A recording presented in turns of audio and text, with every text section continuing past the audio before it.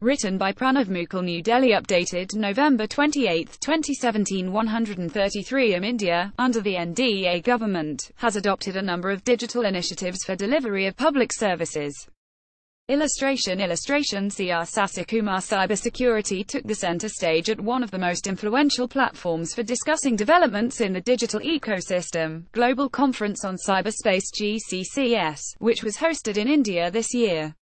The discussions range from the possibility of increased roles related to cybersecurity within governments and corporations to the ways in which countries need to collaborate to tackle the rising cyber threats. Prime Minister Narendra Modi, while inaugurating the conference last week, underscored the need for information sharing and coordination among security agencies to counter the ever-changing threat landscape. Others at the event echoed his argument. Cyberspace is all about interconnectedness. A criminal or a malicious from a remote part of the world can do extreme harm to a huge number of people in a totally different place in the world, hitting their critical infrastructure. We have to see that this situation is overcome. When we talk about interconnectedness, there is a compelling argument for collaboration. Uri Rosenthal, former Dutch Minister of Foreign Affairs and Special Envoy for International Cyber Policy, Dutch Ministry of Foreign Affairs, told the Indian Express on the sidelines of the GCCS. Cyber doesn't acknowledge territorial borders, as simple as that. On the criminal side, on the side of hostile actions by one state to another, there are a lot of questions involved, and if you add to this, a typical problem at hand in the cyberspace, namely the issue of attribution, it adds to the difficulties, he added. Also, nations will have to frame common rules governing cybersecurity. Timo Soini. Rosenthal said that India and the Netherlands agreed last week to start a bilateral dialogue on cyberspace. When we talk about cyberspace, it's not just a matter of intergovernmental relations but also a matter of collaboration in terms of investment from both ends in cyber technologies. Today, when we talk about economic development, it is all cyber-connected, he said. However, Huawei Technologies President, Global Cybersecurity Privacy John Suffolk argued for more actions on things discussed at such conferences. What certainly happened between the first conference in London and now, is that every conference is getting bigger.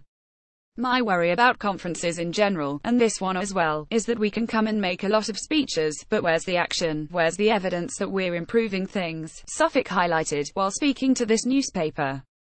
Even as he sought more actions from governments on securing the cyberspace, Suffolk did not rule out the collaboration aspect between countries when it comes to cybersecurity. As one of the examples of what the governments could do for strengthening the cyber guard is putting the undersea optic fiber cables into international ownership and establish gatekeepers to cleanse the entry and exit points of these cables. Governments could agree to do that, by beginning to take out known virus signatures, identifying denial of service attacks. It might take 510 years for us to get there, but I think we should be talking about practical things to clean the digital world that we're relying on, he said. Going ahead, both Suffolk and Rosenthal agreed, as the world enters a digital domain, the relevance of securing this ecosystem has become essential.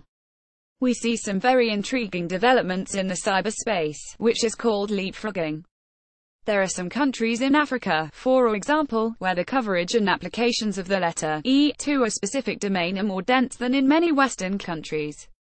In countries like Tanzania, e-banking is more normal and common than in many Western countries, Rosenthal said. India, too, under the NDA government, has adopted a number of digital initiatives for delivery of public services. Suffolk argued that Digital India should be Clean Digital India. However, he also pointed out that the responsibility of securing the cyberspace where one is operating lies not only with countries at large but also with individuals and enterprises. For this, he said, following basic hygiene for cyberspace issues was necessary. In fact, he said that shortcomings in measures to ensure cybersecurity should be made socially unacceptable.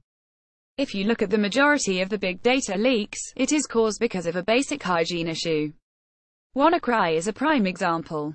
The patch for WannaCry was available before it hit. Even in the UK, there were hospitals not applying that patch. That's a basic hygiene issue.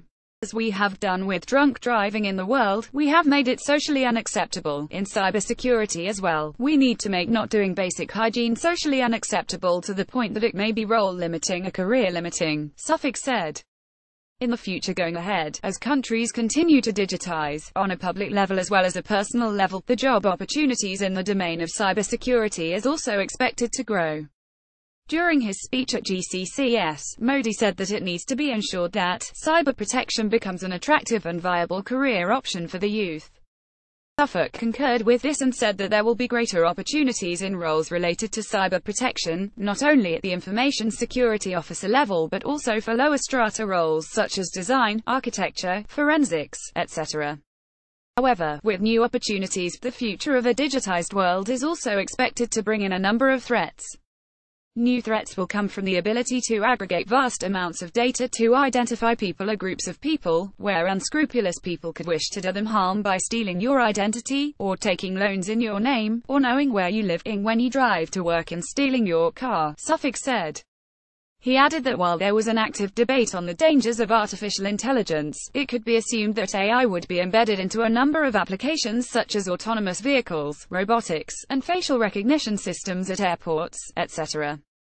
What you can assume is that if you have an algorithm, which someone can tamper, the output that you're looking for can be corrupted. Now you're not talking about the software, but how you can influence the algorithm, like how you can influence search results to make a certain story comes on the top. People can begin to use the technologies in ways we can never even envisage. Fake news is a prime example of how you influence voters, Suffolk pointed out.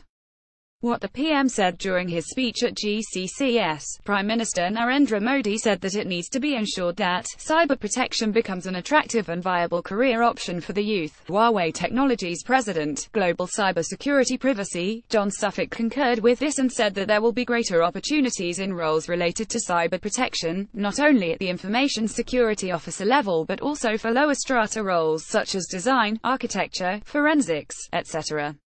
New threats will come from the ability to aggregate vast amounts of data to identify people or groups of people, where unscrupulous people could wish to do them harm by stealing your identity, or taking loans in your name. Suffolk said for all the latest technology news, download Indian Express app.